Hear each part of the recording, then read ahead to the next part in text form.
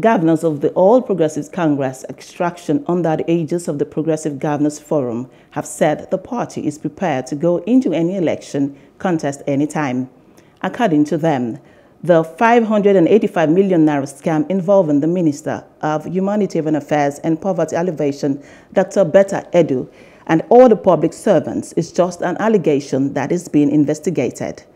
The PGF explained that only after the completion of the investigation and the report made public that the government will take its final decision. The chairman of the PGF and governor of Imo State, Senate Hope Uzodinma, stated these in an interview with journalists after their meeting on Wednesday night.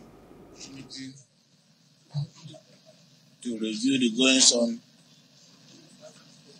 in the country, and also agreed on how best to continue to support our government and our party with a view to maximizing the current policies, the benefits of the current policies of our administration. The Progressive Governors Forum are united in supporting the administration, APC administration, ably led by our ebullient President Asiwaju Bola Ahmed Tinubu, GCFR. We continue to support him. We take his policies to the grassroots.